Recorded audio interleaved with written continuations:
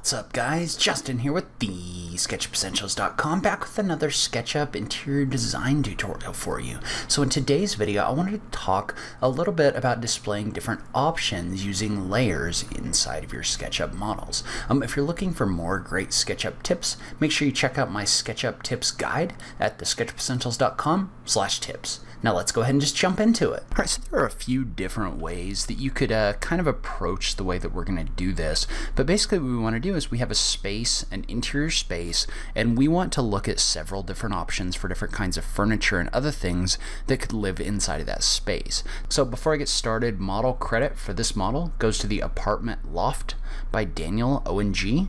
You can find this on the SketchUp 3D warehouse. You can download this model and kind of follow along. And what I've done first is I've gone ahead and I've taken all the furniture in this model and I've kind of grouped it all together. So at least in this particular room. So I've taken all of this furniture, including the bed and this little hanger thing, and then the chair up here. I've put that all into one group. And you can find that group in the outliner. You might even consider renaming that something like Furniture Option 1. And I will note this isn't super organized like most models from the 3D warehouse. Everything's not exactly organized. It's just all kind of dropped in here. If you were to model this from start to finish, this might look a little bit different. But what we want to do is we want to start off and we want to take this group, so the group that's called Furniture Option 1, and we want to create a layer. And so in order to create a layer, you're going to go into the Layers toolbar on the right hand side of your page, and you're going to click the plus button and you're going to create a layer, and we're going to call it Furniture Option 1. So that gives us a layer that we can then put this group on. So we're just going to take this group and we're just going to click on this drop down right here, and we're going to select that Furniture Option 1 layer. And so what that means is that we can now turn this furniture on and off whenever we want to. So you can see how by clicking on this eye, I can turn the furniture on, I can turn it off, so that I can make it visible or not visible. And so now what we want to do is I've downloaded some other furniture from the 3D warehouse, and some furniture manufacturers actually have collections of furniture that you can download. So in this case, this is Nettusi Italia, so I assume that it's an Italian company, but it has this whole model in here with their different furniture options, which you can then pick them and grab them and move them into certain places. So what I did is I downloaded this Nettusi Dolce Vita vignette furniture set into my model, and it's kind of off to the right hand side here. And what I've done is I've kind of exploded this so that the different parts are in here separately, just so it's a little bit easier for me to move everything around. And so what I'm going to do is I'm going to start and I'm going to take these pillows and I'm going to put all of this in a group, and I'm just going to move this across and into my scene over here. So, and one thing we're going to want to do is we're going to want to move this back against the wall, kind of like this, but off the wall just a little bit. And we may need to move some of the pictures on the wall around or something like that. I'm not ultra concerned about that for this video, but I'm just going to come through here and I'm just going to place all of this furniture, or the furniture pieces that I want, inside of this model. So I'm probably going to speed this piece up because it's just moving things around and putting them where I want them to be.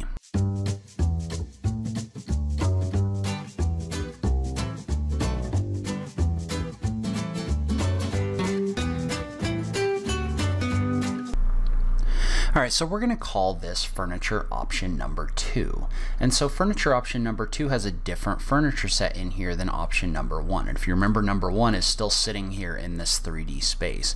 And so what we want to do with Furniture Option Number 2 is we want to take all of this furniture that we brought in, and we want to put all of that in a group. So I'm just going to take all of these furniture items, I'm going to right click on them, and I'm going to click Make Group. And so now what I have is I have another group that I'm just going to rename in the outliner Furniture Option 2. So now my furniture option is going to show up in here. Furniture Option 1 isn't showing up because it's on that layer. So I'm just going to take this and what I'm going to do is I'm going to create another layer, and I'm going to call it Furniture Option 2. So I'm just going to click inside my Layers section. I'm going to click Add Layer. And we're just going to say Furniture Option 2. And we're just going to click on this group to select it, and inside of our layers we're just going to come up here and we're just going to click the drop down, and we're going to click Furniture Option Number 2 here. And so now this furniture option is on its own layer. So I can turn these layers on and off individually, just like this. So I can just come in here and I can flip back and forth between the two of them. And you can have them both on at the same time. I don't really know why you would want to, but you can have that in there as well.